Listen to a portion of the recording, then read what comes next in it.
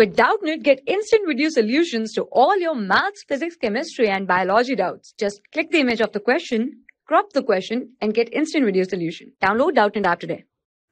Hello students, so the question is asking that 30 ml of 50% W by W, they means by volume HCl added to 70 ml of 20% V by V HCl solution. Find the percentage V by V of resultant solution. So first of all, we can find the volume of HCl. So that will be equals to means percentage of HCl will be equals to, so volume of HCl that we have to take, volume of HCl divided by volume of the solution, volume of solution multiplied by the 100. So here the percentage is given as 50 and volume of HCl that we can find here for the first solution, and divided by volume of the solution is taken as 30, and that is multiplied by 100. So this will get cancelled out by 2 times and this will get cancelled out by 15 times. So we can say volume of HCl is equals to 15. Directly also we can solve, because here we can say that this 30 ml of solution is there in 50% HCl. So 50% means 50% of this 30 is basically 15. Now for the second solution.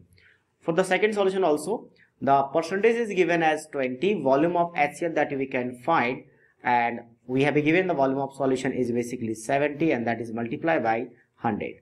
So again this will get cancelled out 5 times and this will get cancelled out 14 times.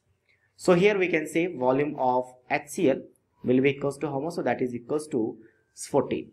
So what is the total volume of HCl? So total volume of HCl, that is total volume we are calculating here, and that is equals to how much? So that is equals to 15 plus 14, so that will be equals to 29 ml.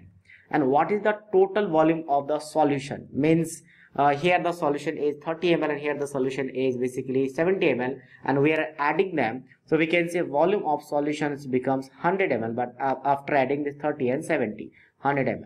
So from there we can find the volume of the percentage W by V. So percentage W by V basically is equals to, that will be equals to how much? So volume of this HCl divided by volume of this solution and multiply by the 100. So as you can see, this 100 and 100 will get cancelled out. So we can say 29% will be the percentage V by V of this solution. I hope you understand this concept. Thank you. For class 6 to 12, IIT JEE and NEET level. Trusted by more than 5 crore students. Download Doubtnut app today.